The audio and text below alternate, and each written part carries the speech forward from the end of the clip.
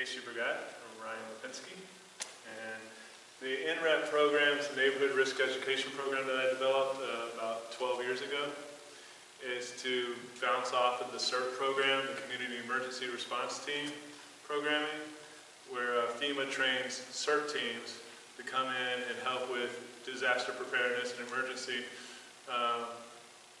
response during situations like earthquakes, tornadoes, hurricanes, flash floods, blizzards in our case, or extreme cold, ice storms and stuff like that, where the emergency management is overwhelmed. But one of the issues here is that emergency management and CERT and all those agencies, they can't do everything themselves if the community doesn't do something for themselves. So if you don't prepare for events on your own, then you hinder the expedience of people being able to come help you.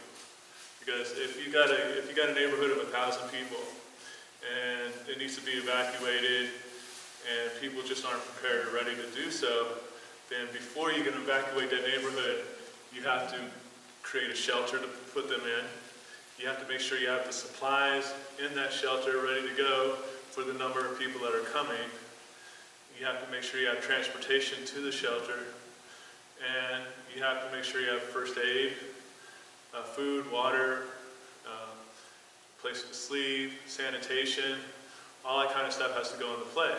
So if you got 1,000 people coming that have nothing to offer, or nothing, there's just themselves, then that slows the process down. But if you could speed things up by just having a little bit of knowledge of your own, how to maintain the utilities and stuff at your house, and make a go bag so you have your personal supplies, which could last you a couple of days, which helps take the strain off the emergency teams trying to get the stuff. Because all that stuff in the beginning gets donated by different agencies, Red Cross and whatnot. Salvation Army does a lot of that stuff, and a lot of the churches donate a lot of stuff. But that runs out over time, and you can't always get it to everybody, and you may only have enough supplies for a couple of hundred people, and you got a couple thousand or so. So you never know what the situation may bring, so it's always good to be prepared for yourself. So that's what this program is designed to do, is to get each individual person, their family, to be their own emergency response team.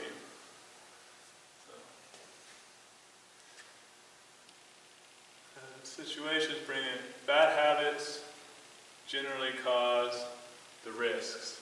There's absolutely no reason to have all these risks going on in your house with all the different fire dangers and utility. You have those octopuses plugged into your walls where you have an outlet's only supposed to have 15 amps and 120 volts coming out of it. But you plug like 10 plugs into it, drawing twice that much power. All of that stuff creates risks that cause all the mayhem and whatnot. But this program is to educate you on how to prevent those risks or reduce them and get rid of them. So you have a nice house with your bad habits. Your house can look like that. With good habits, you have no change. So that's the goal of the program.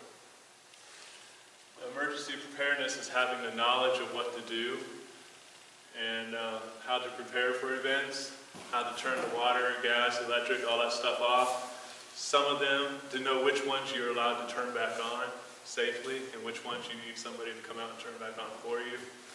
To help you get CPR first aid trained and to understand the psychological aspects of emergencies.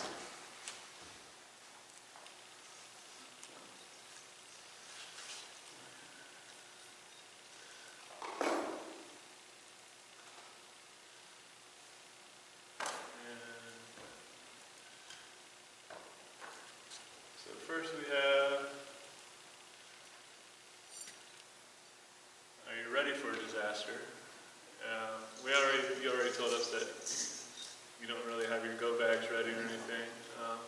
So hopefully today will get you ready, and you'll know how to put together a go bag and how to prepare your house and whatnot so that you are ready.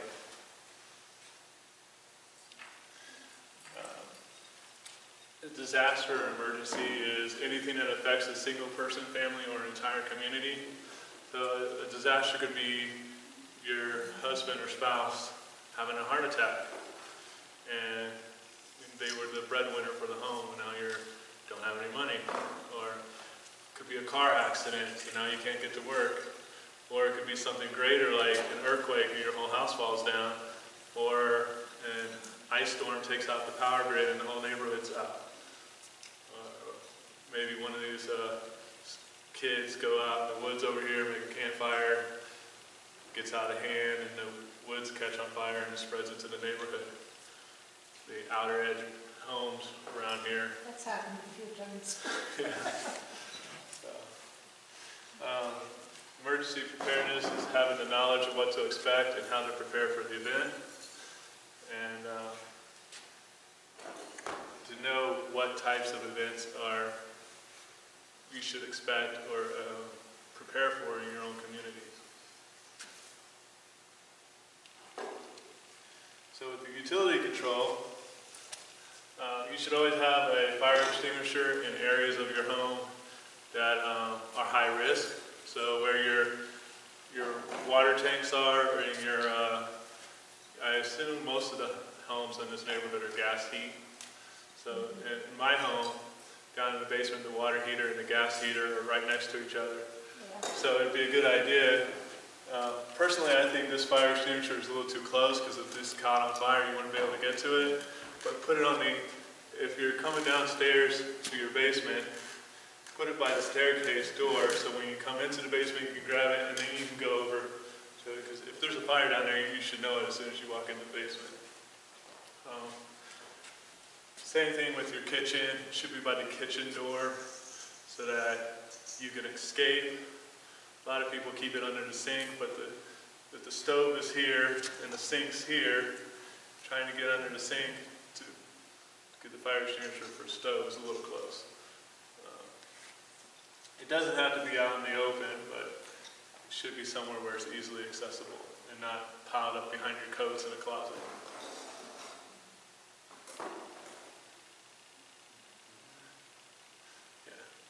So, to shut off water inside your house, there's two places in your home where you can shut water off from the main water coming from the water company to your home. Outside in your yard, somewhere, either right on the edge of the road, by the sidewalk, or somewhere in your yard or in your driveway, there'll be a little plate about this big, iron plate. You just pop that off, and you have a tool. A crescent wrench usually works if you could get down on your knees and do it, or you have a long T-handle shaped pole with a little hook on the end that looks like this. I tried finding one in the store, but the hardware stores around here don't sell them. So you just stick it in, you turn it. There's usually arrows. It's only going to turn one direction for off. If it's on, it's only going to turn the other way. So you shouldn't have to crank on it real hard. If you don't know where that is, or you don't have time to go out and do that, if you look where your water heater is, the blue is always cold, red's always hot, and nothing's going to be hot until it goes through your water heater. You only have cold water coming into your home. So you just turn the knob there off, and the only water that will be in your home is from the outside line coming through your foundation to the inside.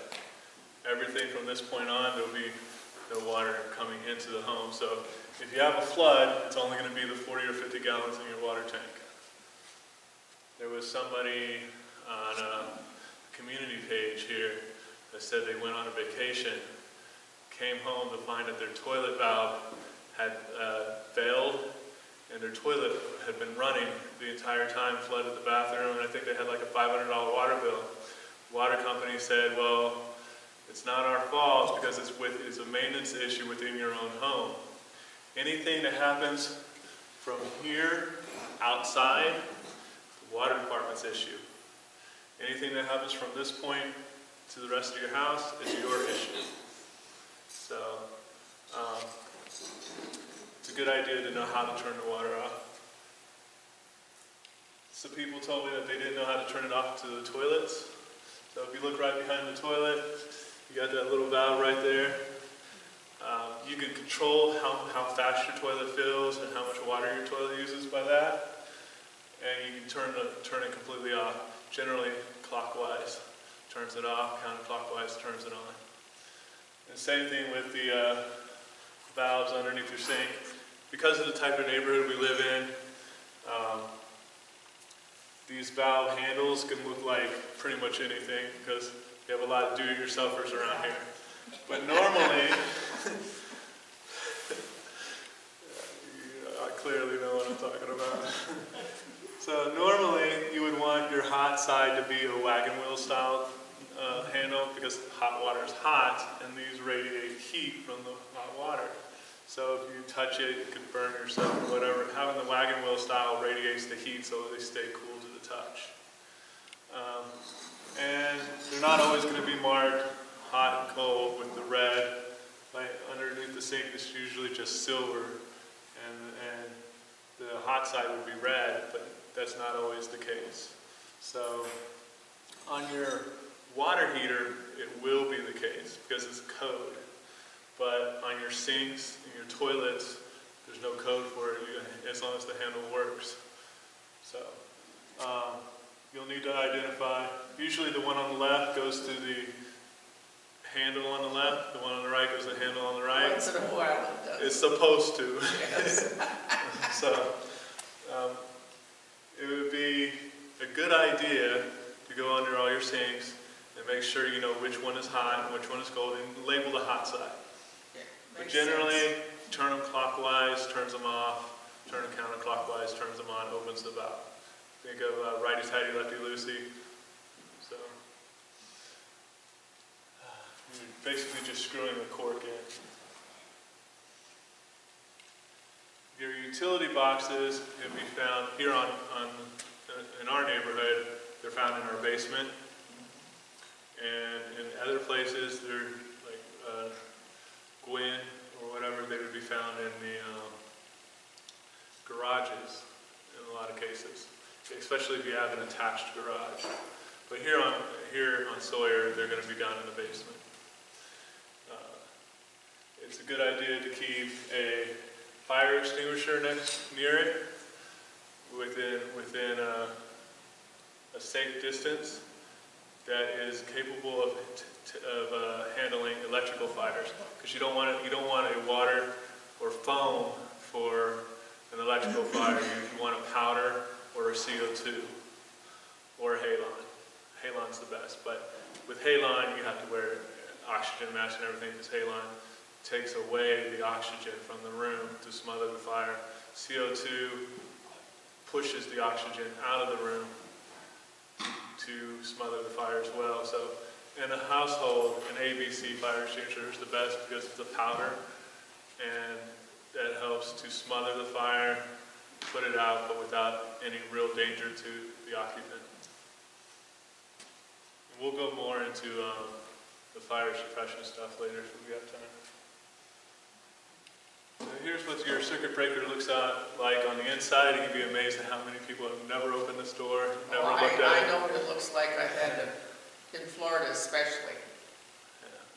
So the correct order to shut them on and off, first you shut off, like if it's not an emergency. If it's an emergency, like you've got to turn it off and go, then just throw the main breaker.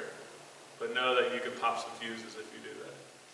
If you have a few moments to safely shut it off, you're going on a trip or something, then you want to shut off all of your small individual breakers first, all the 110, 120 breakers. Once you shut those off, then you shut off the 220s, like your refrigerator, your stove, if you have an electric stove, washer, dryer, all the appliances that take 220s. Then you shut off the main breaker. And make sure if you have any additional junction boxes, like a lot of the homes have the main breaker for the house, and then they have a junction box for the basement or garage. You'd have to go and shut those boxes off individually. the junction boxes come off of the main, but once you turn the power off, there's a proper way to turn everything back on too. And if you didn't shut those junction boxes off, you can overload the line and blow all your fuses. So make sure you just get everything turned off. Once you shut off the 110, 120 volt breakers, the single throws, just one little switch, you go and hit the double throws, those are the 220s, and then you hit the main breaker, then you do your junction boxes. Once you've done that, you would go around and unplug all your heavy appliances, all the 220 outlets for your dryer, your refrigerator, stuff like that. Unplug them. That's the most extreme circumstance where you're going to be gone for several months. You're not storing food in your refrigerator because you properly set up your house, and you don't need the heater running because it's the middle of winter. You're going on a summer vacation. You don't need the heat or air conditioner running. Or you know that you're suspecting, like you're from Florida, they give you a 3-day warning that a hurricane's about to tear up your neighborhood, turn them off because you don't know when you're coming back. And if your house gets torn up and the utilities aren't off, it could explode, it could catch on fire, and all it has to do is have the power lines taken down across the street from your house, run a short through and take everything out of your house. But if you had everything shut off, there's no power running through your house, it's just that much safer. To turn everything back on, just do it in the reverse. You're going to turn on the main breaker, and then you turn on the individual breakers after that. And then once you've got all the breakers turned on, you go in and plug in everything. So. For your gas, this is what your gas main looks like outside. If you're in a duplex, there's generally 2 of these devices. You have the main pipe come up here, and then you have a Y, and it splits off, and you get one of these on each side. And if you have what are those? The townhouses, the long lines, you may not even see these except for on the end of the building or in the center of the row of townhouses in some cases. So make sure you identify which one is yours. If there's more than one, because you don't want to shut off your neighbors, they might get mad. And when you turn off the gas, you cannot turn the gas back on yourself. So this is in the open position. The open position means there's gas running to the house. They actually have the wrench on wrong, because if you were going to turn the wrench off, if you were going to turn the gas off, the wrench would have to be down here on the bottom so you can pull up. But if they stuck it on the bottom for a picture, it would just fall off. So you can see when you turn it off, you move the wrench this way, you turn it off, this hole flips up like that. You can lock it in the off position. The gas company can. So if the gas company came and shut off your house, they can lock it in the off position. But you can't lock it in the on position, no matter how bad Lowe's wants to tell you that they do. I was at Lowe's yesterday, seeing if they had any non-sparking wrenches, so that I could show you one, and they don't. The reason why I don't have these tools yet is because my home that I just moved from is 100% off-grid. It's all wind and solar, and wood. So I don't have a need for I don't have a need for these tools until I moved up here.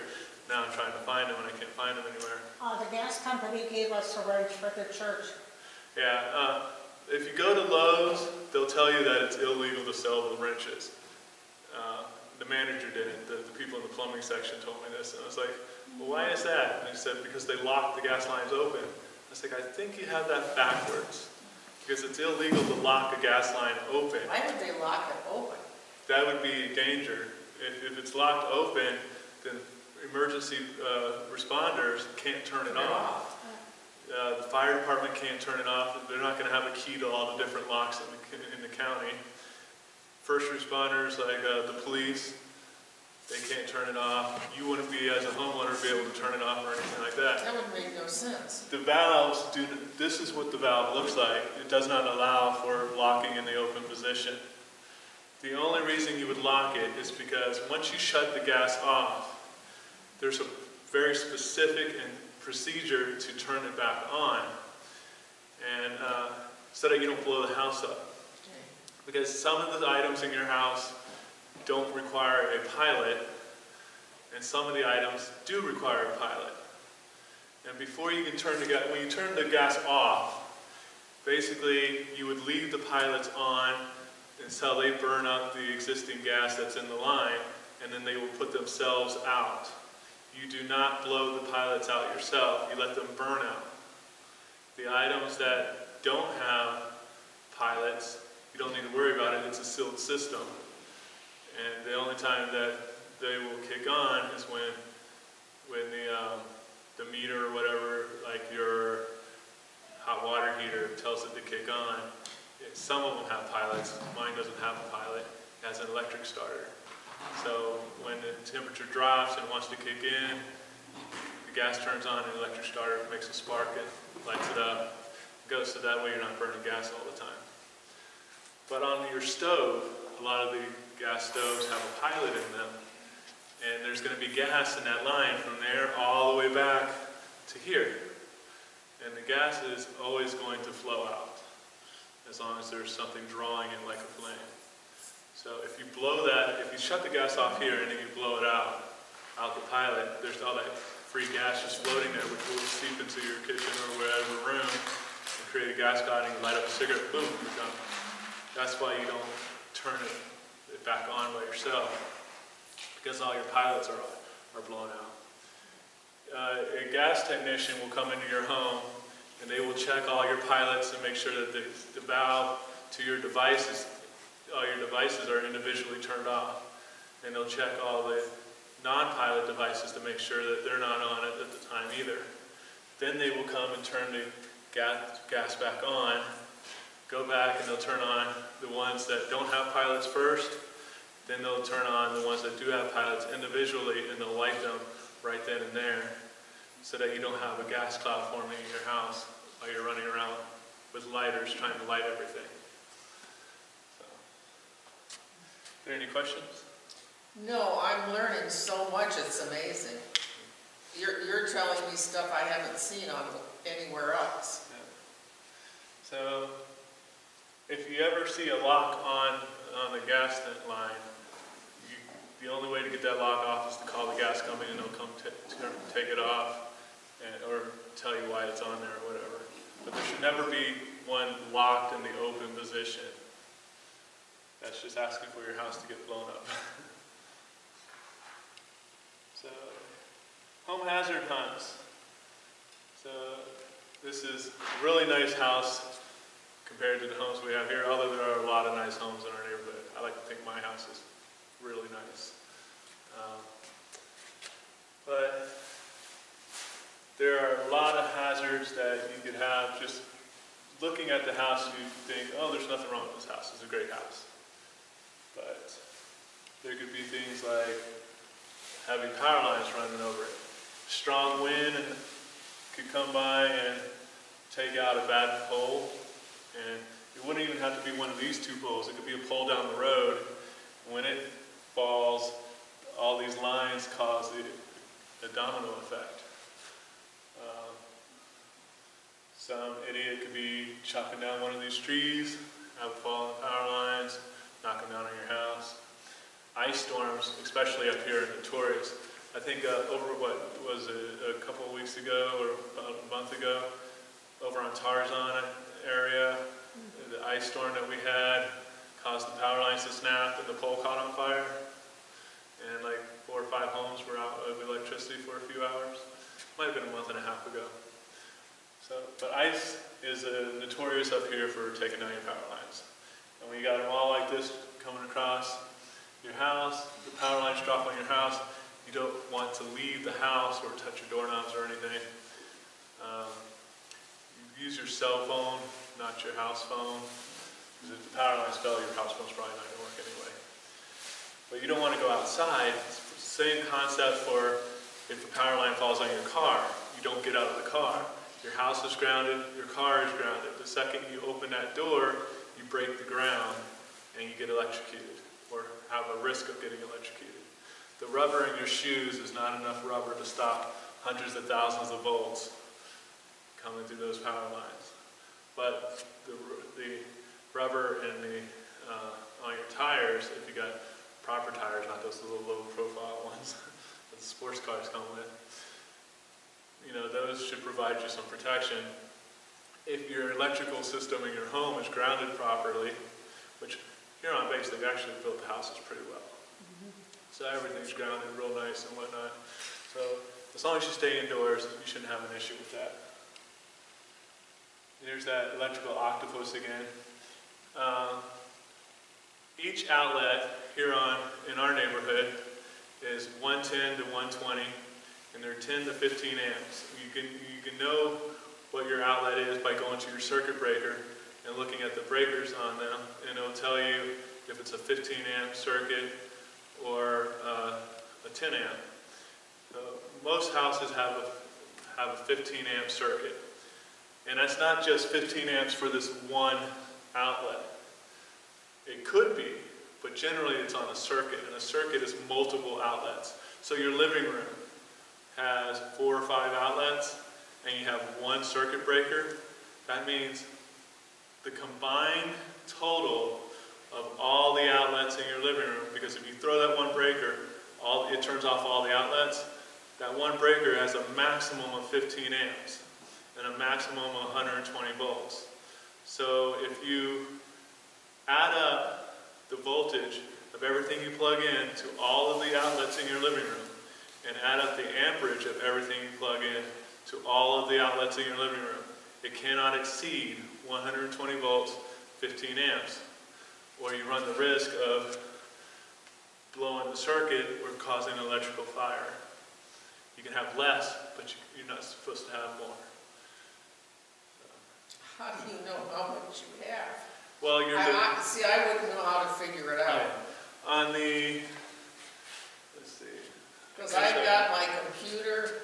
Yeah. On the back of your computer, there's a tag. Usually it's imprinted in the, right on the plastic, not a sticker. On your plugs here,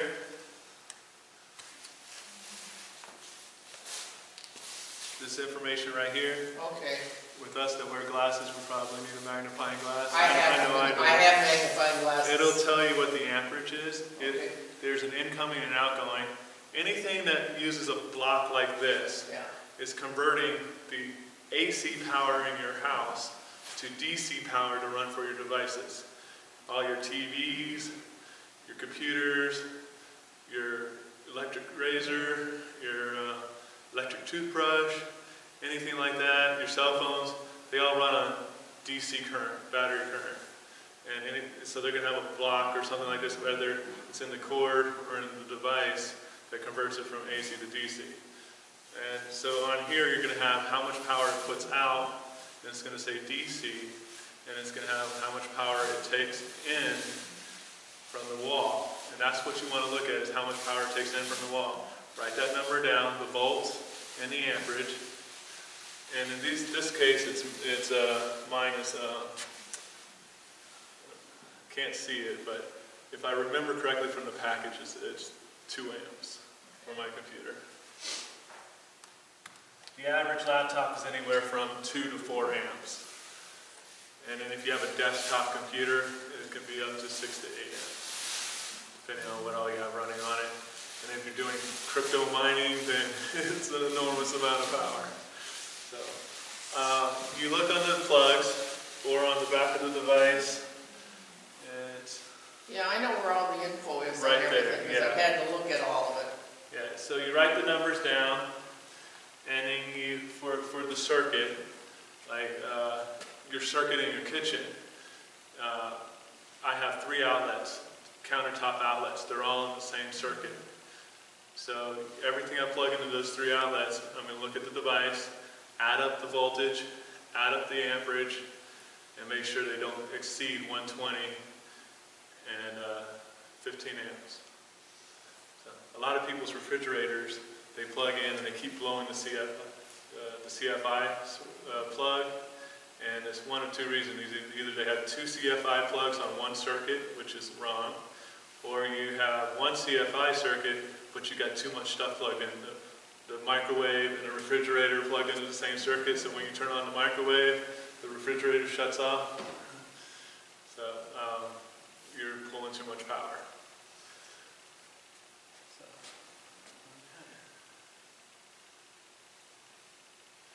then, if you got kids, or if you got kids in the house, like little kids that like to climb around, you might want to consider strapping your bookshelves to the wall, especially in the garage or basement if you're going to do that. Yeah. So any of the liquids that are flammable and chemicals that cause burns or fires or anything like that, I suggest putting them down on the lower shelves. If they got their gas at chest height, if this bookshelf were to fall over, that gas is going everywhere. In that container or not, the fill cap or the breathe cap can pop off if it fell and cause a problem. You want to maintain, if you got metal shelves in the garage or basement, keep a close eye on the legs so that they don't rust out on you. And you really don't want it to look like this. You want there to be a lot of breathing space for if you just have a bunch of paint and whatnot. Try to reduce the amount of stuff you have so that you don't have big clutters. And this would be very dangerous. If it were to catch on fire, your house would be burned down in just a matter of this area in seconds, and your house in a matter of minutes. And I got a video to show you all later for just how fast the Christmas tree burns down the house.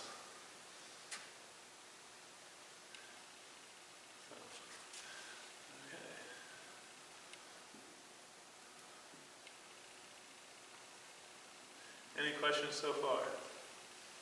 No, you've got an amazing program.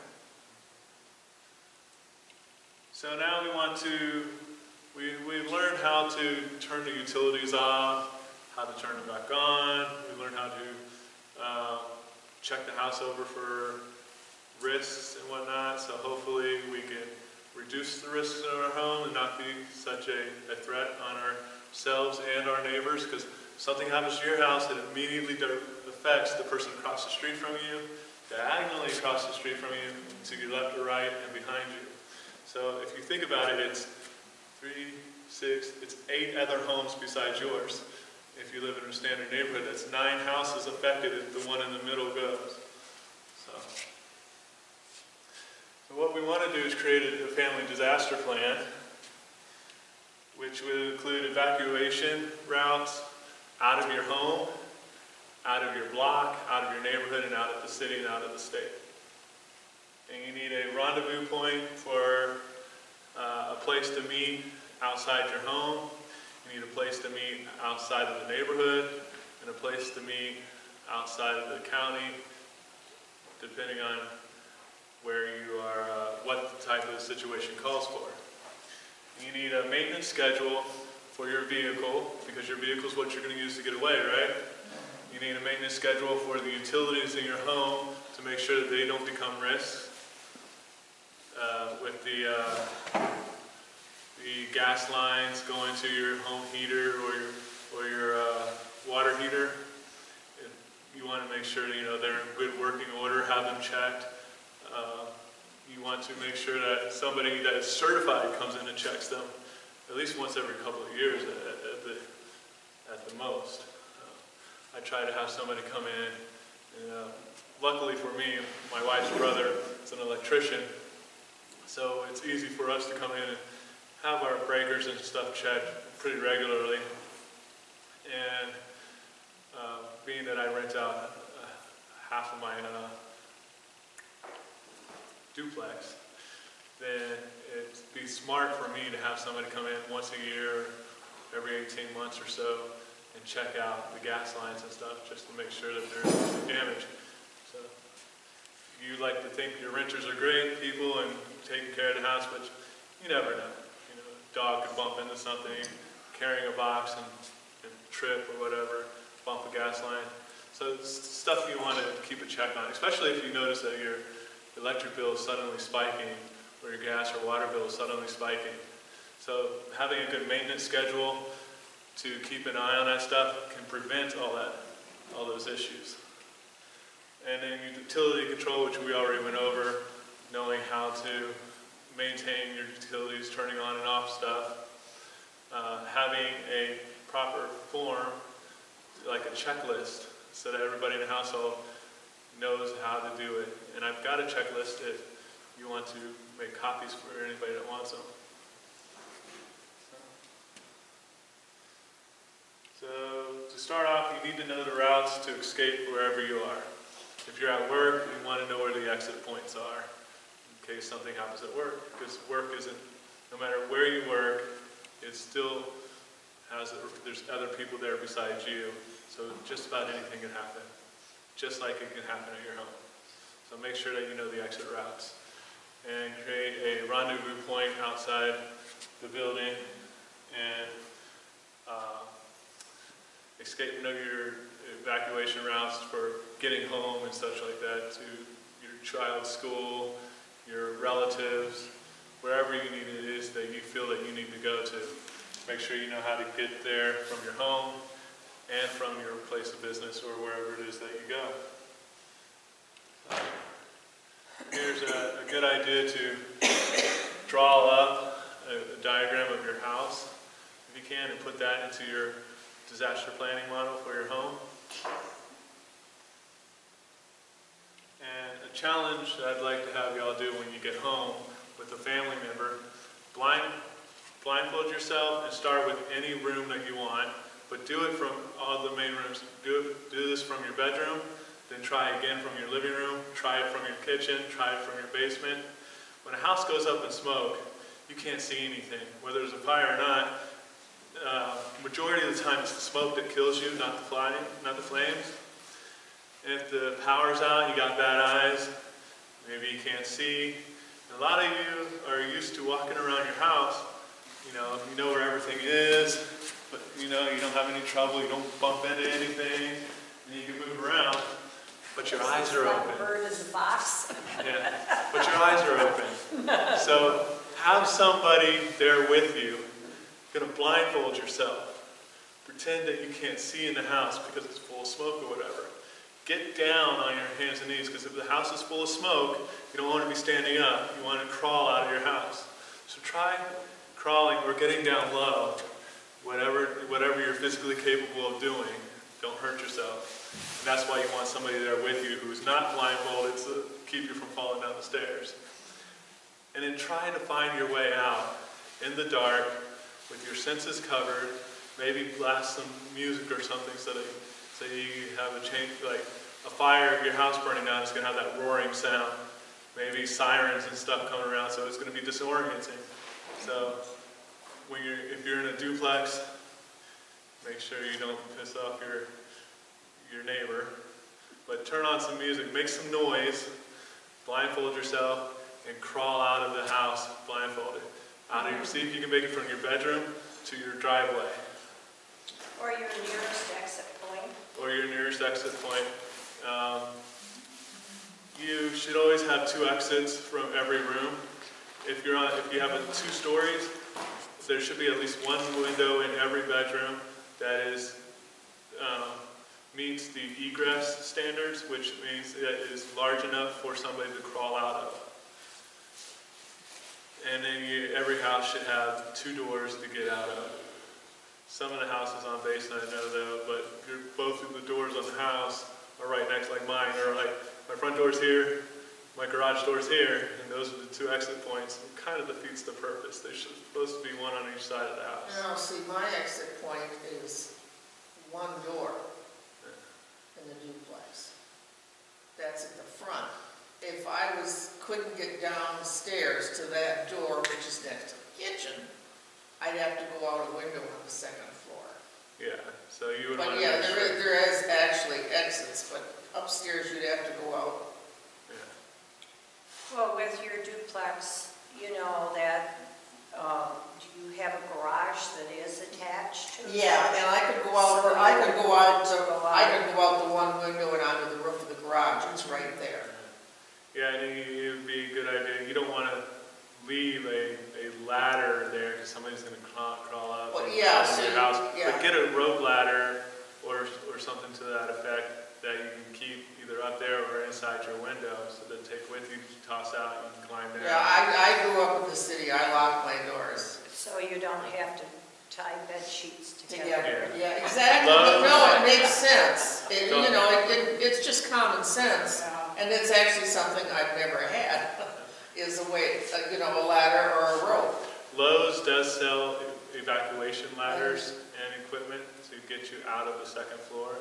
So you can go and check them. Kiddie, K-I-D-D-E, Okay, or D-D-I-E. yeah, They have all kinds of different things. And it's not like your childhood kid's rope ladder Yeah, where you try to get it out. it's a It's ladder. actually substantial. And they're not very expensive either. So that's the challenge. Hopefully you can go out, you can try it. It's a lot harder than you think. And a lot of people get lost in their own homes when they're trying to do that. So, rendezvous points should be near and far. You should have a rendezvous point in front of your house, which is like, for example, my wife and I, ours is on the corner of the street on Strata Cruiser, where you can see the school. yeah. And then our neighbor there has a big, huge yard where we can safely stand on the corner and not be in the way of traffic, be safe, and be seen. That's the key. And it's where the main entrance for any of our family or relatives coming in, they would be coming from that direction, they would see us. So that's the main rendezvous point. If it was dealing with your entire block, then you want a place outside the neighborhood and where you would meet. So like Adam's place, or maybe the gas station in Gwinn, a few miles away. If you have children that are going to the middle school or high school, they'll probably meet at the gas station there because that's the easiest place to get to. So, then you also want an out-of-state, because if it's a big emergency, local phone calls may not be able to get through, but long-distance phone calls go on a different line. So you may be able to call out of state, but you can't call next door. So have an out-of-state contact as well. Like, especially with you from Florida, I'm going to point at you a lot, because Florida is constantly in a state of distress. You would want, for sure, to have an out-of-state contact, so that you say, hey, I'm coming to your place because Florida just got wiped out, or Louisiana's underwater, or in our case up here, if you have a bad ice storm, takes out all the lines, and the services are overwhelmed, you just want to head south a little bit to get a place a little bit warmer where it's safer and you don't have to worry about overstressing the needs of the emergency services when you don't need to. Some of the places to hide in your home, you never want to hide in your home if there's a fire. But in the event of an earthquake or something like that, you would want to hide like underneath the desk until the shaking stops, or in a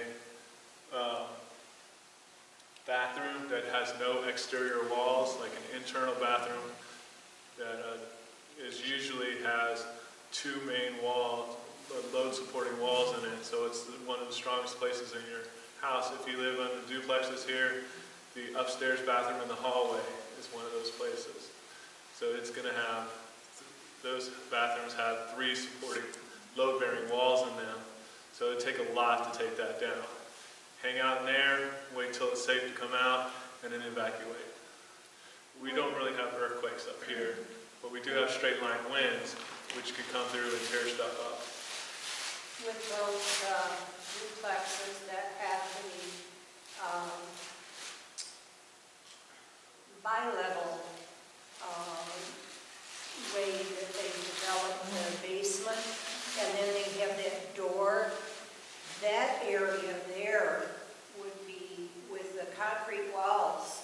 Yeah. To be really safe. Right there at the If staircase. there was a tornado that came through.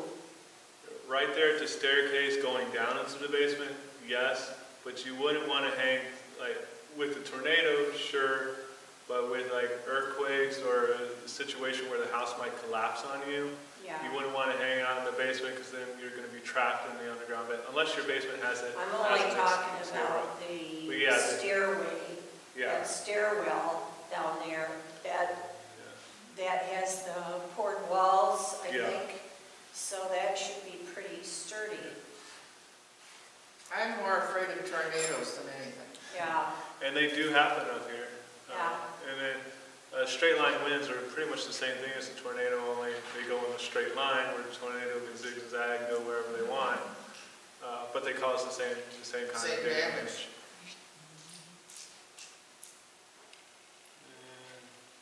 So checklist. You want to create a checklist of who to call, what to check in your home, in your vehicle, in your office space, what to turn off, what to take with you, your list of medicines, insurance, documents. That I do have a list of. And you should have a list, because I gave you one earlier. I gave you one I have already. it. So if you look at the little flyer that I gave you, I'll give you one so you can look too. Yeah. If you open it up and check through, it'll have a list of all the different stuff and information on there that you would need. And I created this. If you want to flip through here, it's a guide that you can put all your information on it. And it has your checklist and everything else, so that you can post this somewhere in your house where everybody has access to it, and then you wouldn't have to worry about the rest of your family knowing what to do or what needs to be done. We could have a dry run to Yeah. ensure everybody. Once a season, you should do a practice run in your home. One for winter, spring, summer, and fall, because each season has a different issue. And what you put together in winter is going to be different than what you put together in summer. Because your winter, you're going to need winter clothes. Summer, you need summer clothes. Spring and fall is pretty much identical because of the weather types. You also want to learn your basic first aid. We teach the first aid class on the Saturdays before this one. And if you got pets, don't forget your animals. They need an emergency kit too. And they need all the same stuff that you need for your doctors and pharmacies and everything else. Your animals have those same needs: food, water, and everything.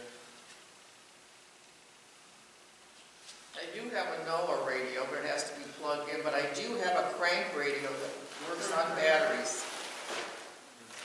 I brought that with me from Florida, and I brought the NOAA radio.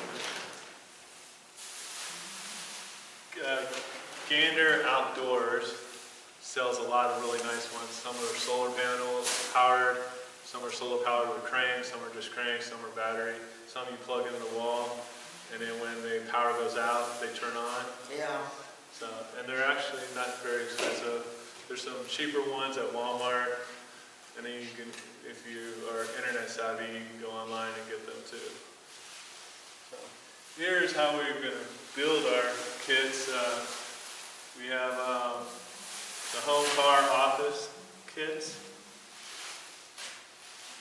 You want to make a kit so that you have what you need, because like we talked about earlier, it could take several days before help gets to you, because there's a lot of people who don't prepare, and that slows down the process of people getting help. But the more prepared you are, the faster everybody can work and move through things to get help and rescue to you.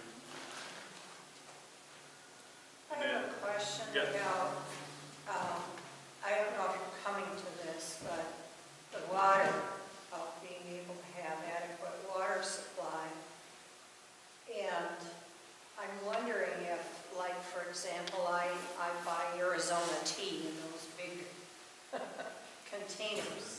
You need Is that okay to use something like that, clean it out? Yeah, but you need to be careful with the containers that, like, for the tea containers, the water bottle containers, because of the whole global impact of plastics, those types of containers are actually designed to break down fast. They're designed to last long enough for the use of the object, and in a little while, a little bit, maybe double the time, so that if the object expires in a year, the plastic's supposed to start breaking down in like 2 years.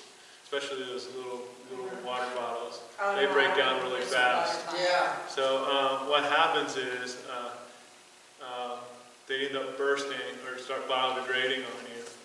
And the ones that hold consumables aren't supposed to leak chemicals or anything into your water, but once they start biodegrading, you know, stuff happens. And your water might not be there when you need it. I heard stories of preppers who were storing the big cases of water down in their basement, and they was down there for 2 years, 3 years, and never checked on it, and then one day they went down there and the whole basement was flooded because they all burst because they expired. So if you do use those types of containers, get the thick, heavy-duty ones like the orange juice containers, the tea containers, and keep a check on them at least every 3 to 4 months. I would say check on them every 3 months, just to make sure you don't have algae growing in them. Keep them in a cool, dark place, and make sure that they're not breaking down on you. And out of sunlight, because heat and sunlight is what causes the biodegradation of the plastics. And So the like your leaching of sun chemicals. tea, I'm sorry, like the sun tea, glass sun tea. The glass ones, Yeah, those will last for a while, but then you're talking about glass.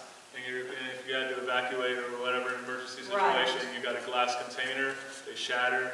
So a good heavy-duty plastic container. The best idea is to get a 6-gallon water jug or a jug the size that you're physically capable of carrying it. Walmart sells the $6 water jugs for $13.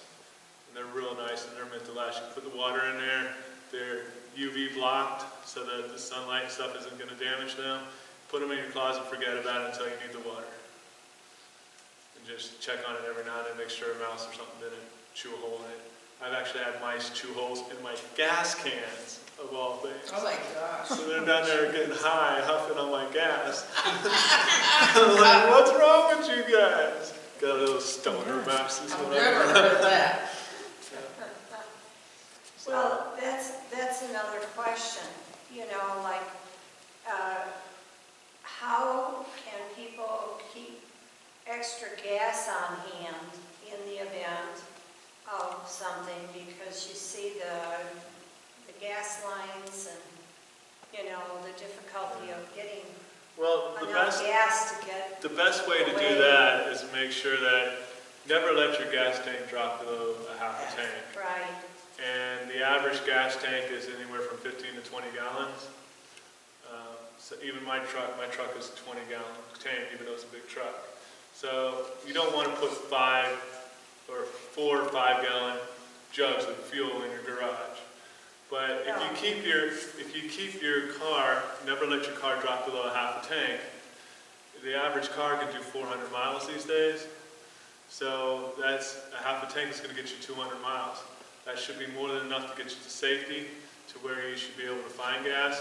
And then if you keep 1 5-gallon gas can, that gives you 3/4 of the tank, and or in a car, it's going to top your tank off. That gives you your 400 miles right there, 300 to 400 miles on a full tank. So you should be able to get to safety there. For storage of it, depending on the type of fuel you buy, there's storage packets that you can, the little gel packets or whatever that you can add, additives that you put in the fuel and you put up on storage. I've stored gas at my off-grid homestead in Pennsylvania. I've had a 5-gallon gas can stored for 2 years, and I just drop in one of those packets and it still works good fine. You don't want to do it all the time because it's hard on your vehicle, but if you get a gas can, store it through the winter, make sure you use it in the spring and replace it. You know, so every 3 or 4 months, just take that gas can, pour it in your car or your lawnmower or whatever, and then go fill it up and just cycle it out. That's the best way to do it. Don't let it sit for more than 6 months at a time. Because people forget if the power goes down, you can't get gasoline. That's right. You also have to have cash because you can't. There's electric pumps that pump it, and there's the machines need electricity to run your cars. Yeah. Some of the gas stations, if they're prepared, have generators to power them, but I don't know of any of the gas stations. I don't think the Four Corners Crossroads, I don't think they have a generator system.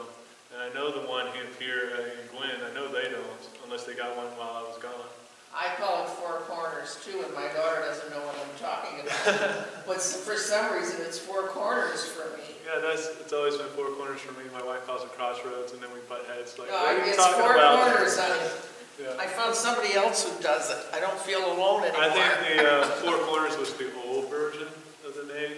I had Four Corners someplace I lived. When they built the restaurant, they started calling it Crossroads. Oh, okay. That's my understanding. So your home kit, the most important item for me in a home kit is the activity item. Because all this other stuff should be common knowledge, or what are you going to need? But everybody forgets. Now I've done disaster services with Red Cross and with FEMA, been all kinds of emergency. 2005, the 7 hurricanes came through. I was in all 7 of them, down there responding with FEMA and Red Cross and setting up shelters. And the one thing that caused 90% of the issue, people get to a shelter or to the evacuation point and they have nothing to do. Yeah. And I'm like, didn't you pack a crossword puzzle or a book? Some coloring books. So I got these coloring books for the children, so they have something to do while they're in there for 2, 3, 4 days, Hurricane Katrina months. You need something to do. So, but aside from that, you need clothing that matches the season. So every season, change out your clothing. First aid kits, like we talked about in the first aid kit class last week, you shouldn't buy pre-manufactured first aid kits. The reason for that is your first aid kit should only include stuff that you have been trained to use and that you personally know how to use. If you don't know how to use it, it shouldn't be in your first aid kit because you're going to get yourself in trouble. And then once you start doing stuff that you don't know how to do, then the Good Samaritan laws no longer protect you. So make your own first aid kit with the stuff that you know how to use and that you've been trained on. Just because you know how to do a tracheotomy doesn't mean you can do one. So, phone. This neighborhood, I know they have all the phone jacks in the wall where you just plug them in, but we've all switched over to cable or DSL or whatever, so you have to have a modem to make your phone work. So I used to teach people to make sure you had a corded phone in your house, because the kind that you plug into the regular standard phone jack in the wall draws its power from the phone company. So if the power goes out in your house, your phone's still going to work. But in our neighborhood, that's not so much the case anymore. Places down in Marquette or out in Gwinn, maybe so. But I don't think the phone lines, I don't think there's a normal phone line service here in our neighborhood anymore, to my knowledge. So make sure you have your phone, if you have a cell phone, make sure you have a charger to go with it. You could even consider spending $20, getting a track phone. and another $10 to get a portable battery pack. Charge them both up and then put them into your kit. And the track phone, as long as you check it, like you get a minute card for a year, just check it once a year, make a phone call once a year, the phone never dies. I have a solar charger for my phone, a little thing.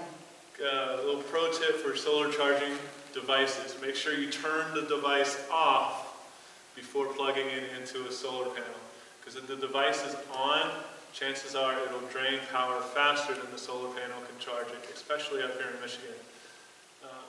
When I was out in the desert and it was bright, hot, sunny days, I still had trouble charging the phone while it's turned on.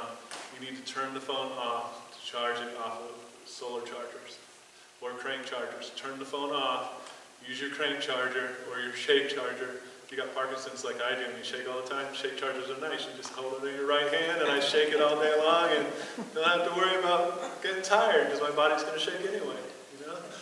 But for those of you that don't have Parkinson's, get a crank one or a solar one, turn the device off, you charge it faster. So, you want a list of addresses and phone numbers and emergency contacts.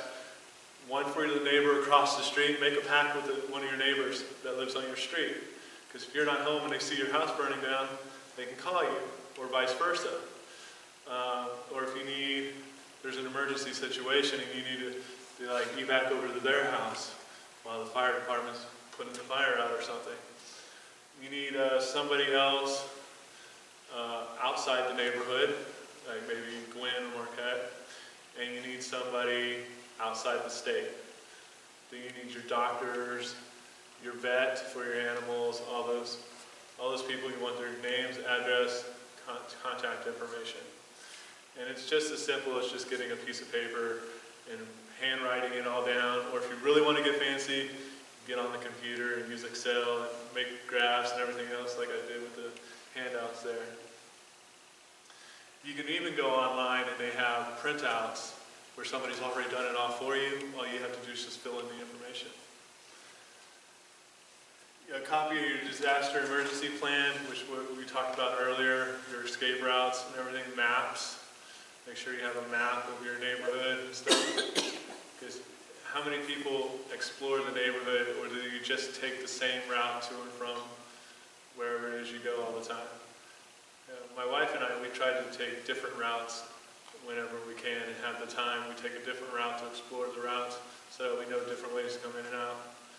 And especially when you have a neighborhood that only has 2 exits, you need to know routes through the neighborhood to get to those different exits in case they get overwhelmed.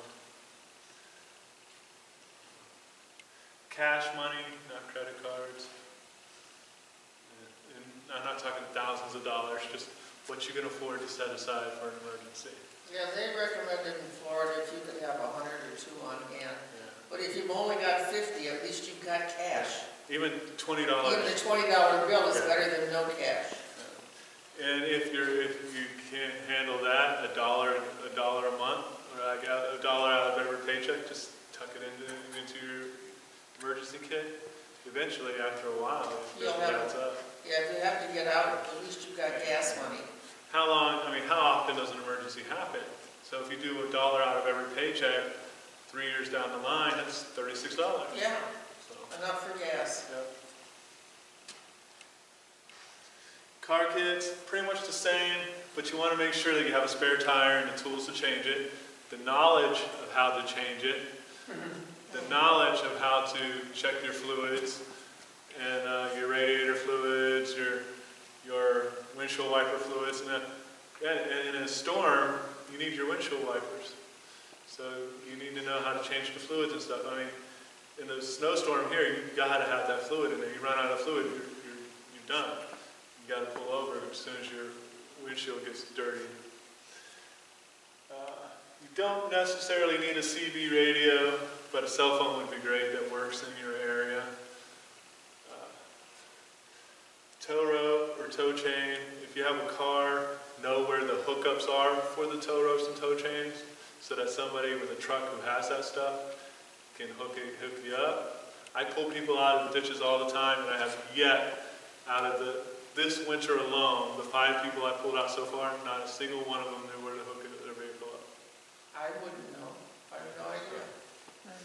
So I'm working on getting a class, a weekend class, to where we're going to have my truck and my car out there. My wife has a car, and we're going to bring the truck in the car, and we'll show you an example with the truck for those who own pickups, and an example with the car, how to change the tire, and how to check your fluids and do all the maintenance stuff. We're not going to teach you how to do a tune-up or anything, just how to check your fluid Just levels. the basics. Just the basics, exactly. So that you are prepared for an emergency situation and you don't get caught on the side of the road trying to evacuate. No, just because I'm thinking of it right now, you've got water and food, can opener, Yes. and can opener, because most people, you'll grab stuff and you'll forget a can opener, it's got a gift brand can opener. And the one with canned foods, try to stay away from Pop-Tops. Because when they start to expire, they build up the gas and then they explode and they ruin everything in your mess kit. Just like we were talking about with the water bottles, when they age and they biodegrade, Pop-Tops do the same thing. And also if you drop them or they get squashed or dented, they pop. So make sure that you use non-Pop-Top food containers, like cans, and have a can opener that you are comfortable with it. I use a P90 from the Army days, just a little, tiny little thing, although with Parkinson's I'm going to have to get something better. I use a swing away. I got swing aways, every time I buy one, I buy a swing away, they're called. Yeah. I found they were the best for me. My wife likes using the side cutters so that they don't create sharp edges, which is great if you have pets and you've got canned dog food or whatever, and then you need you forget a bowl or something happens, you don't have a bowl, use the side cutter to cut the lid off so there's no sharp edges, and then you feed them out of the container. Talking about pets, because I want to bring this up. I do have a side for the pets too. The artificial sweetener, they put gum and candy and stuff, It's bad. can kill animals. My brother-in-law, my son-in-law's brother, one of his dogs died from eating that stuff. Got a, Xylitol. yes. Yeah, it will kill dogs. And now we know a couple of people who their dogs have died from that. Most people don't know that. I didn't until the last couple of months.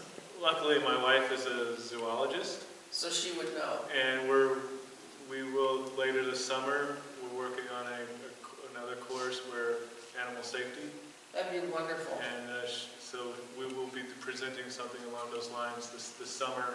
What foods to stay away from for cats and dogs and other household pets. What plants to keep away from, and basically making a disaster risk-free home for your animals.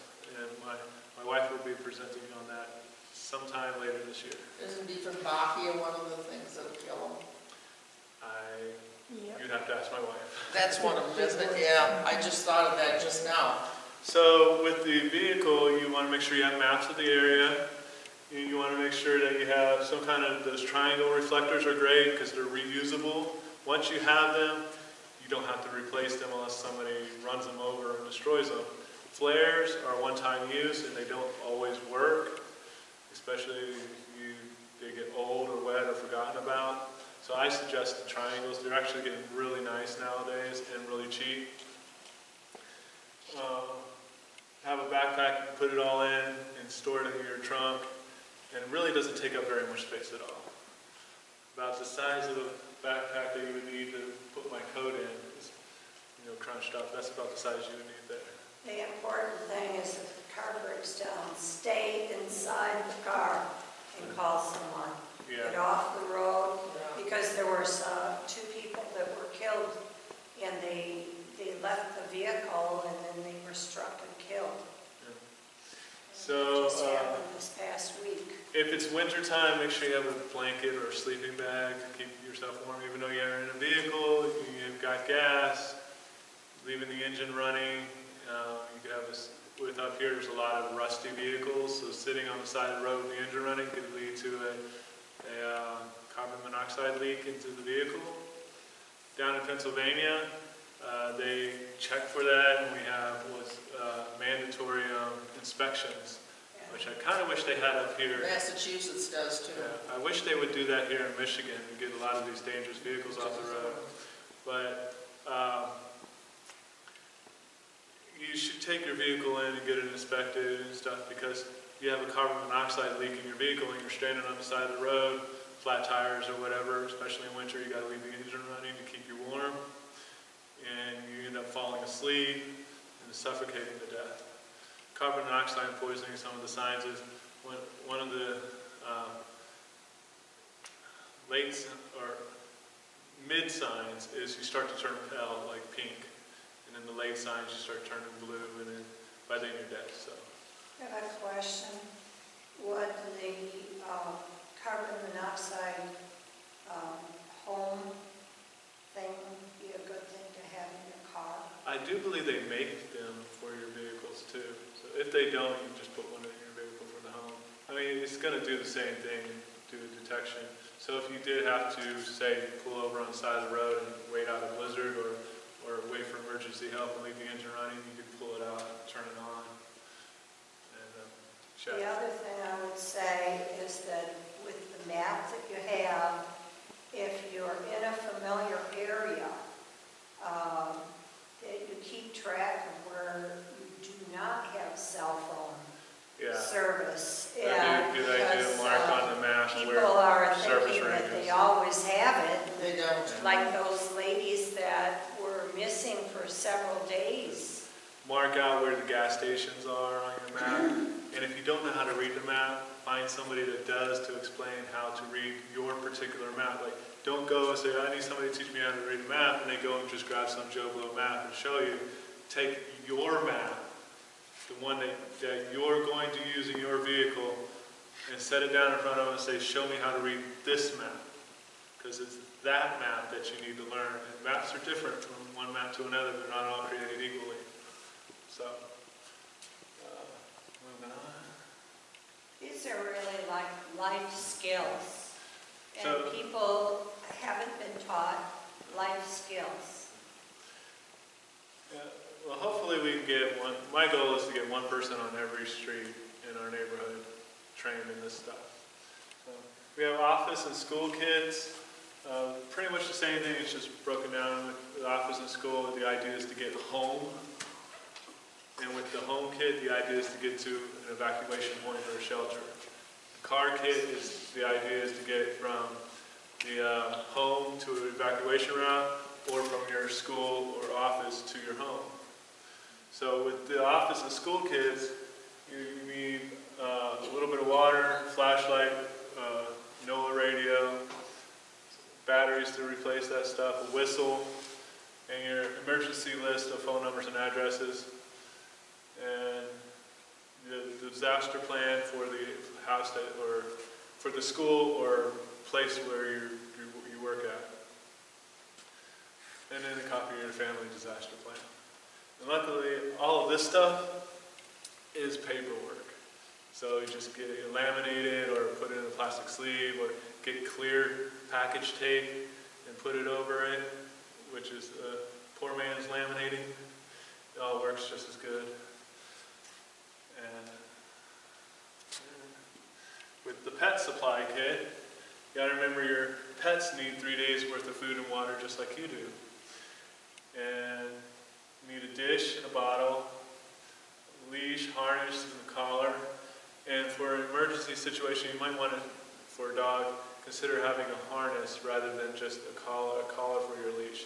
So you have better control of the animal, because there's going to be lots of animals around. And even though your dog may be the best dog in the world, the most well-trained dog in the world, that person's dog may not be, so you'll need control. It'd be a good idea, like this is my dog when he was a puppy, have him carry his own bag. When you make his emergency preparedness kit, make it in a doggy backpack that they can carry, so you don't have to carry it. And a lot of them now are designed to be a harness with packs on them. So you kill two birds with one stone there. And the dog should be able to carry everything that he needs, with the exception of, like, he should be able to carry a day's worth of food and water, and then you can keep the other 2 days of food and water with your kid. So the person has a little I chihuahua. was just gonna say that. I was probably laughing more than my because I dog. could think of Yeah. a little chihuahua. If you have a little football dog, then you're gonna have. You made the choice to care for that animal, so.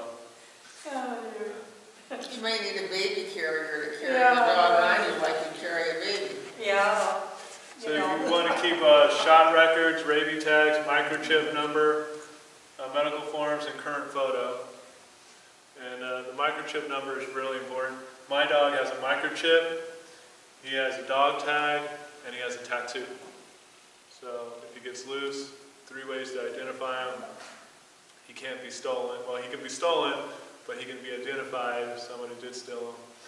And the microchips, there's a couple of different versions of microchip guns, but most places that use the readers usually have the ability to read the different versions.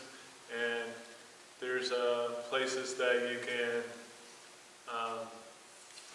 there's online services that you can pay for, and there's some free ones where you can register your dog's microchip number. So if he gets loose and gets caught by somebody, they scan it, they do a check, your name, address, and everything pops up. What kind of dog is he?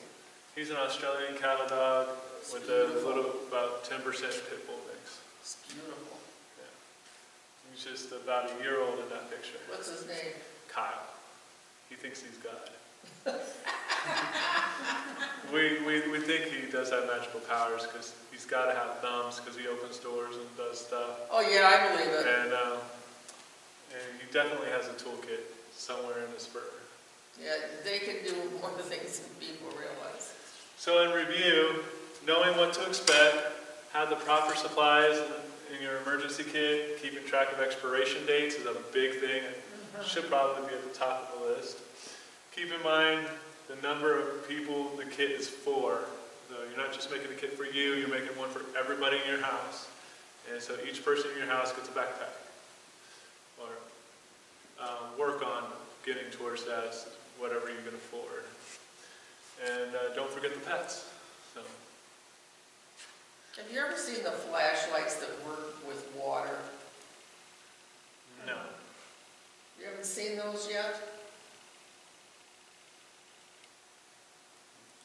I think they've had them on QVC or HSN. It's a cylinder light, and you immerse it in water.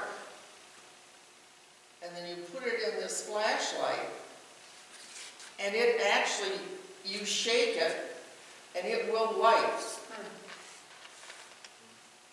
Haven't seen that yet. Yeah, they're not expensive. I was almost tempted to send for one, just to see how good they really are.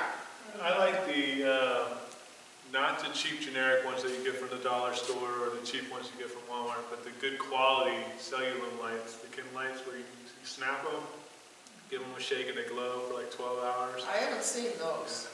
The good ones actually work really nice. The ones you get from the dollar store work for a couple hours and then they're kaput. I never thought of getting any of the other ones. They'd be nice for the house if the power goes out. I've got a couple of those smaller tack lights.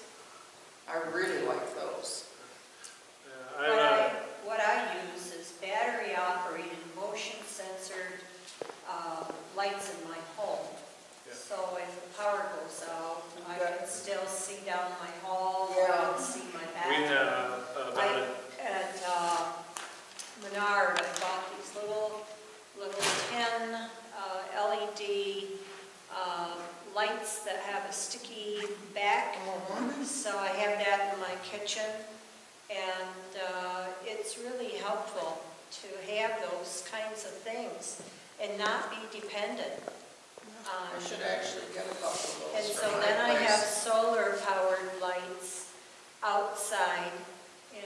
In Home Depot has a rope light that's solar-powered. lights that we put in the windowsills. So when the sun's up, it charges the lights, and then motion sensor. You can set them so that when the sun goes down, they automatically turn on, or they turn on with motion sensor, one or the other, or both. And so we set them on to turn on with motion sensor only. So they charge, and then when you walk into a room, the light comes on, and then you can turn on the regular light if you need to. And if you really want to go all out, you can go with a massive solar power system like I have in my home. I have 600 watts of solar, 400 amp hour battery bank, and the controllers and everything to do it. So the power goes out. Up here in the winter time, it's not going to do much because my system's not one of the newer versions, and there's not a whole lot of sun up here. But in the summertime, spring, summer, or fall, it would be enough power to supply the lights to my home or to keep certain functions that I needed. It's not enough to run the entire house, but it is enough to keep, I could pick and choose what functions I wanted to run. And so that system costs about $2,000 or $3,000. So you can start out with just a few dollars with a solar light, or you can go all the way up to the system I have, or you can buy a generator. And if you buy a generator, I would suggest going with a propane generator, because you don't have to worry about gas or diesel going back. Yeah. And if you're going to do a generator setup, make sure that you have an electrician install it. There's a generator connection that you can have installed to your circuit breaker with a throw switch. So when the power goes out, you flip it from the on-grid power to your generator power, and when it comes back on, turn the generator off and then flip it back. But an electrician needs to install that so that it only powers what the generator can run. What I've done to prepare for power outage is what I just mentioned, and in addition, I bought, it had the blue flame heater. It goes on the wall, and it's a mechanical start, and so I don't have to have electricity to have heat in my home. So I will have heat, and I will have light, and I have the ability to charge my phone. And so, I've tried to be prepared, because I was trained at Red Cross in the past, and so I always look for these things. And so, like the solar lights that I have outside, even though it's winter time now, they still work. So I have it over my garage door, so when I pull up, it's on the side of the garage as I go back to the house. And I have one installed on the back of my house. And they're not huge bright, but they are limited in the amount of light they put out, but they're motion censored. So when somebody would walk by them, the light gets really bright. Even in the winter now, I don't have a problem with it. That's great. And I bought these on Amazon.com. Okay. So we're going to move on to fire suppression. And I have a quick video I'm going to show you, because since it's Christmas time, probably people still up with their Christmas trees up. Mine is still up. It's a fake one, but it's still up. So I want to show you a Christmas tree fire. It could be started from a smoker. It could be started from Christmas lights going bad, short circuit, that electrical octopus we showed you before. It's really big at Christmas time, people plugging too many things into the outlet. So there's a number of reasons that this could happen. That poor bunny is going to meet his match. So let's see.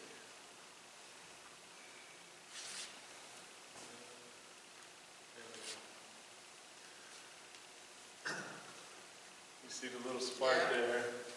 And there's a little timer down here. Wow. We're at 15 that seconds. Is fast. Yeah. 10 seconds there.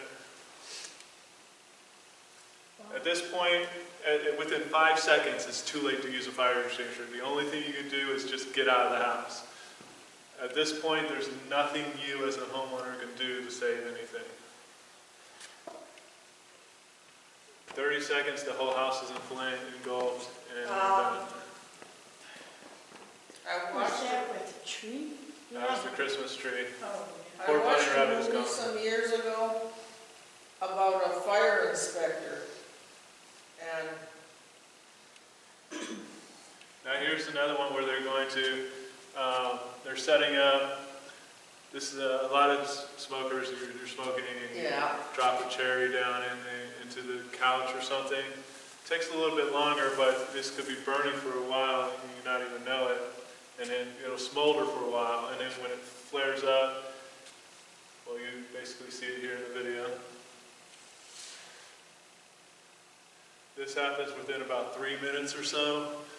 At this point, you could still put it out with a fire extinguisher. I wanted to mention that at Menard, they had small fire extinguishers, and they were like less than $9. Yeah, the little can ones, It's like a the aerosol little can, and Those to are have good in for your your car backpacks, or- yeah. Put those in your backpack or something. If you're gonna get a car one, you wanna get the white one, which is similar to this.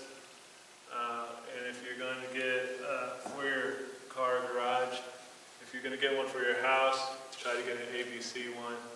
I have one of those little aerosol ones like you mentioned, which is great to toss in your bug out bag or your disaster kit. But they're only good for, that can would not put out something like this. Right, no. It's just good for like a quick Very little small. small fire, house fire, or camp stove fire or something like that. I have a fire extinguisher, it's about this tall, and it's heavy, but it'll take care of it. Yeah. When this is done, we'll go over the different types of fire extinguishers, and I'm going to show you how to use one. We're not going to actually put out a fire right now, but I'm working on getting the fire department to come out and actually we'll start a fire out in the parking lot and see if I can get a hold of some fire extinguishers and actually put a fire out. Give you all a chance to see how it's done in live There, action. it's just 2 minutes. Yeah, now it's too late for you to do anything. Yeah. Get out. And in a second, it's going to flash over. And you get what's called a flash over, and the whole room goes up at once. the movie I watched was, I'm gonna find out where it is, I've gotta get online. It was the best movie about fire I've ever seen. But this guy said that a fire has a life of its own. Well, it breathes, it eats, Yes. it gives birth to other flames. Exactly. And it was really impressive the way he talked about fire. See this big, thick, heavy smoke here? This thick, heavy smoke is throughout the entire house now. If the doors are open, it's throughout the entire house. So if you were asleep, you're breathing in that smoke. The heat you may not feel, it just flashed over to the rest of the room. The heat, if you're in your bedroom, you're probably not even going to feel that, but the smoke is going to kill you before that fire ever gets to you.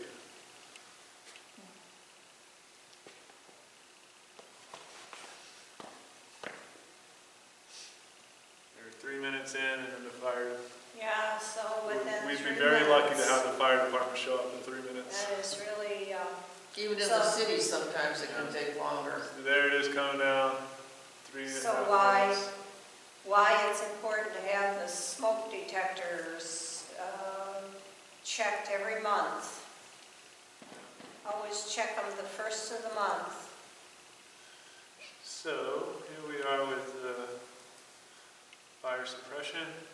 The who, what, when, where, and what to do. Your classes of fires, A is your trap, papers, wood, stuff that you can put out with water. Flammable liquids, gasoline, alcohols, oils, those, if you try to put them out with water, just spreads the fire out. If you ever toss water on a stove fire, You learn really fast not to do that again. And you don't use flour either, because the tossing flour on a fire, if you ever had when you open up your flour and you're messing with flour, you get that little cloud, white cloud in the area, that's extremely explosive. Flour, if you can poof a handful of flour up in the air and then take a match and light it, which I don't suggest you do, it goes boom, it explodes. So don't use flour for that either. Electrical equipment, can't use water on. You want to use something like halon or CO2 if you have an oxygen breather mask, or you use a powder like this can down here. And combustible metals, which you shouldn't be dealing with in your home. If you are, why? What are combustible metals? Magnesium, Okay. Math. meth labs. Okay. Well, they always say they get fires from meth. So. Oh, yeah. Meth labs are really bad. They like to blow up. Magnesium is is a good, Okay. calcium and some others. So you have electrical hazards, gas hazards, and flammable combustible liquids are the three major issues that a household has. You want to locate the potential source of ignition and do what you can to reduce or limit them. You don't want to have just stockpiles of crap sitting there that could burn your house down. And try to keep it in the garage or an outside storage facility rather than in your basement. Fire in your basement is really bad because your whole house is gone then. Fire on the second floor, not so bad because the heat rises. It takes longer to burn down than it does to burn up. So use of electrical extension cords, that is a real dangerous thing which to is, overuse the electrical. like we were talking about earlier before you arrived. You have circuits, and on your circuit isn't just one outlet. It's all the outlets that connect to that one fuse. So when you have a circuit breaker, you have a fuse or a switch that goes to all the outlets. A lot of the homes here, all the outlets in your living room are all in one circuit. So all the outlets in your living room, everything you plug into your living room, no matter what outlet it is, if it's on the same circuit, cannot exceed 15 amps and 120 volts, or whatever the rating is for that circuit. And you don't want to run extension cords underneath carpets, or even above the carpets where they're going to be tripped on. You want to inspect all your cords and stuff to make sure that there's no frays or cuts or no mouse chews or dog chews or cat chews on them. And replace anything that is broken or get rid of it, and maintain all the appliances whenever you can. Well, you should maintain them whether you can or not. If you can't maintain them, you should get rid of them because you don't want your house burned down. Read the labels on all your flammable liquids. There's certain types, I'm not a chemist, but there are certain types of liquids that you put this liquid with this liquid, put them together, and they can bust into flames. Calcium and water, I think, is one, and then there's white phosphorus is another one. You don't want to mix those with water or whatever. So you want to read the labels on the liquids that you have, and they will tell you what you can put it with and what you can't put it with, how you need to separate it. All the information should be on there. And if you can't find the information that you're looking for, you can go online and look up the MSDS manuals for it, which is the Material Safety Data Sheets, and they'll give you all the information you need to know about it. Just type in, just Google MSDS, and then the chemical or liquid that you're looking for. You use the LIES, L-I-E-S, for storage procedure to limit, isolate, eliminate, and separate. And for the different types of fires, for the trash fire or wood, you use water, foam, or dry chemicals. For the Class B fires, for flammable liquids, foam, CO2, or dry chemical, and halon.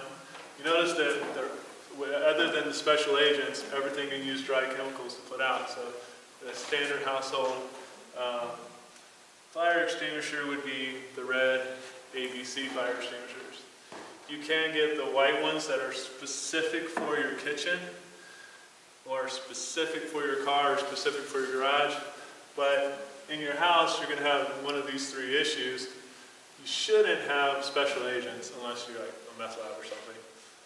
But if you get an ABC fire extinguisher and put one in all the places in your home, then no matter where in the home there's an issue, you may not be able to get into your basement to the fire extinguisher to put out the fire from your hot water heater.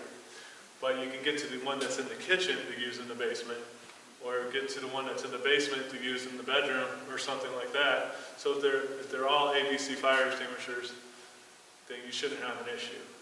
If you have a special cause for one, then get a fire extinguisher that's for that special cause, if you have that issue. The only times you want to use an extinguisher is if you have an escape route, and make sure that the extinguisher is large enough to handle the situation that you have. Generally speaking, a fire extinguisher is just to get you out of the house. It's not to put fires out. It's to make sure that you have the ability to get from your bedroom to your front door or to your window, or to get through your escape route, not to fight fires. If you have just a little trash can fire or something small, you can go put it out before it becomes an issue. But if it's to the point where you have to escape your home, which we saw is just a matter of seconds in that video, if it's to the point where you have to escape your home, the fire extinguishers used is just to get you out of the house, not to fight the fire. And make sure you have the right type of extinguisher, make sure it's large enough, make sure the area is free of dangers, there's nothing to fall on you, it's structurally sound at this point, and there's nothing that's going to be explosive or going to harm you or anything. And make sure that somebody knows, like if you are in there fighting the fire with the fire extinguisher, make sure that somebody knows that you're in there doing so. That's not in there with you. So if something happens, there's somebody outside to tell the fire chief that you're in there. So you have the anatomy of the fire extinguisher. You have your pull pin here. So you're going to pull this out. Sometimes it's these little plastic rings. Sometimes it's a metal ring that you pull out. But it should be quite obvious. You yank the ring out, kind of like a grenade. You yank the ring and throw the ring. Unlike a grenade where you yank the ring and you throw the grenade. In this case, you're gonna yank the ring and throw the ring, because we shouldn't have to be playing with grenades. So I've gotten to throw a lot of grenades in the Army. It's quite fun, but you don't want to throw your fire extinguisher. Throwing your fire extinguisher into the fire, and like they do on TV, and then shooting it, doesn't make it explode. This one here is packed with the chemical powder to about here. And right here, when I pull this trigger, there's a CO2 cartridge in here that will explode and compress the canister and break up the powder and make like a cloud inside there. So when I pull this trigger and I start to spray, it'll come out. And then after a few minutes, the pressure is gone, and it's just a one-time use. You can't just use it and say, oh, I only used half of it, and then expect next time to open it up, because you've already exploded the CO2 cartridge. So even though it's still under pressurization, it's the explosion effect that breaks up the powder and makes it still usable. Well, makes it usable. So if you set it off to the side and let it sit for a while, that powder settles back down like the dust, and then all you're doing is just releasing the CO2 out of it. So you have either a handle like this, where if this ring was pulled, you push it down with your thumb, or you have the one that squeezes this way, or you can have the one here which you have a big nozzle on. But they all work the same. You pull the pin, you squeeze the handle. This is the best style here because there's less moving parts, less working parts. You just pull this, and the only moving part is this part right here. And you press it down and squeeze it. You have the directions here,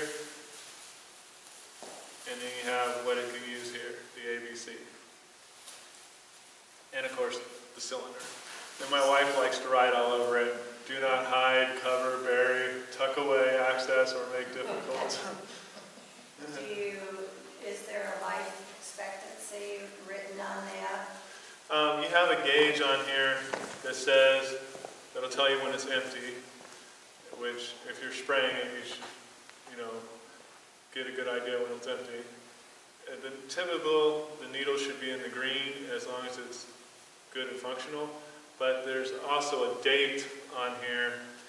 I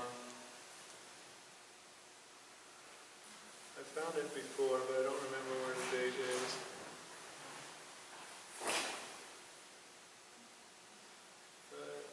Somewhere on here there is a date, and you should have them checked out periodically. There's an inspection date on them. So if you can shake it up and you hear the powder moving around, probably a good sign that it's still good. And you haven't popped the CO2 cartridge inside, should be good. And if your needle's in the green, it should still be good. But you should have it tested and checked by a fire department. You can take any of your fire extinguishers to your local firehouse and give them a call, ask them when to bring them down. Sometimes you can just bring them down whenever you want.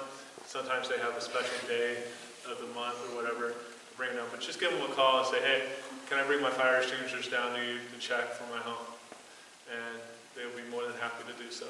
In fact, they'll be very happy to do so. They might even send somebody out to your house to do it because they'd rather have you check it than to have to come rescue you. And I've never had anybody say that before either. What's that? That you can get fire extinguishers checked at the fire department. Oh yeah, you can. I used to take mine down there. When I used to live up here before, I'd take mine down there about once a year. I took them with 15 fire extinguishers once.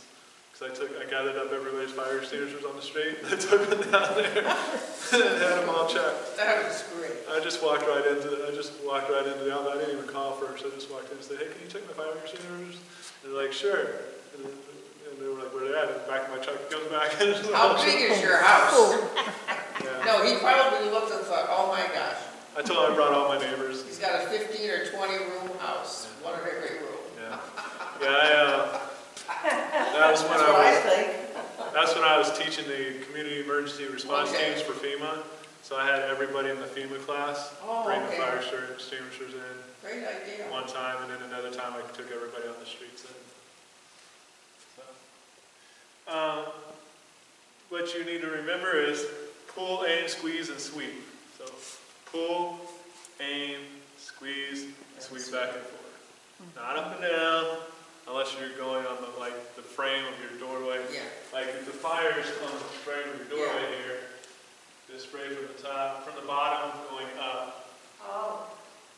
Don't spray from the top going down, because flames rise, heat rises, so you're just going to keep setting it back on fire. Start at the bottom, take the fire out on the bottom, work your way up the door, so that the fire doesn't continue climbing up the door while you're trying to put it out.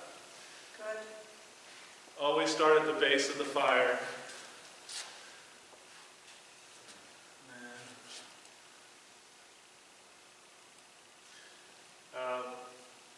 This size here would just be good for a trash can, or if you notice that couch fire right away, it would have worked then, but as soon as you notice that couch fire, you want to spray it out, but it's going to continue. Couch fires will continue to smolder. Mattress fires continue to smolder. This isn't going to put it out. It's just going to delay it while your other person's on the phone calling the fire department, saying, my couch is on fire.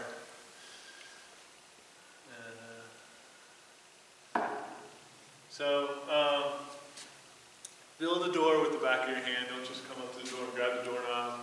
If you suspect your house is on fire, because the doorknob's going to get metal, you're going to get hot, you get both sides, and you're going to burn yourself. The door, metal doors or whatever, can get really hot. Wood doors can get really hot. You don't want to burn your hand. You'd rather burn the back side of your hand than the front side of your hand. And don't just walk up and slap it right on the door. Approach it slowly. You only have to get close. If you feel any heat on that, if there's any heat at all, then you know there's a fire behind that door, and you don't want to open it. Because right now, the fire could be under control for that room, and it's using up the oxygen in that room. The second you open that door, it gets a mass rush of oxygen into that room. The oxygen is the #1 fuel, creates a flashover, and like we saw in the video, when the team came in to put the fire out, it flashed out the door, right? And gonna take you out. Always know your escape route. Make sure you know how to get out of the house. Remember that challenge I told you all about earlier, blindfolding yourselves and having somebody watch and see if you can get out of your house, because you saw how dark it got with the smoke. And use natural ventilation to clear the smoke. So once the fire is out, then you're going to go open up the windows and the doors and turn on some fans if the electrical system isn't bad and has been cleared by the fire marshal. So it's very toxic. Blow it all out. Yeah. With so many, all the chemicals in the house. polychemicals, carpet or whatever. So are there any questions up to this point?